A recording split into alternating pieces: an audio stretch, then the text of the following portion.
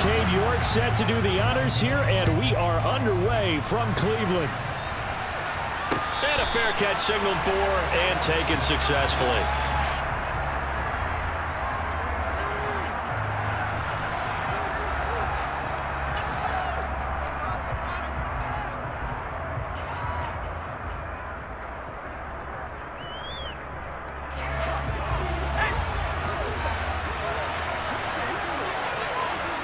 They'll send a receiver in motion left.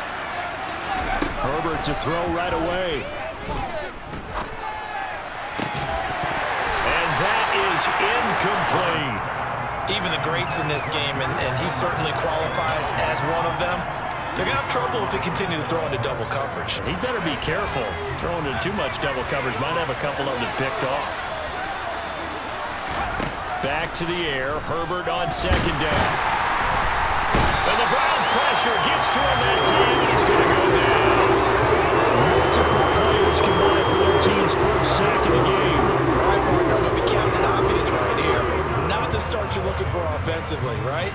Incomplete pass, followed by a sack. And when he went down, it looked like that right ankle got turned, but thankfully he popped up okay, and they breathed a sigh of relief on that sideline. Under pressure, they got him again. Sione Taki. He's the one to get him this time, and back-to-back sacks brings up fourth down. What a great job getting pressure here on the first drive. 3 plays and already 2 sacks. And that pressure has been intense right from the beginning, and I'm telling you, if they don't make an adjustment in play calling and protection, it'll go from intense to relentless. Here we go on fourth. Herbert. A hit as he throws, and this is going to be incomplete. A surprising move here on the opening drive of the game. And on the opening drive of the afternoon, the defense forces a turnover on downs.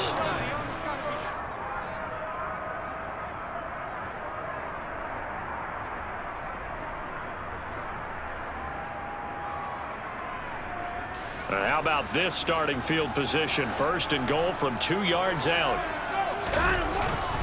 The carry here for the big tight end. And he's in. Touchdown, Browns. Pharaoh Brown taking it in from 2 yards out. And the Browns are on the board first here this afternoon.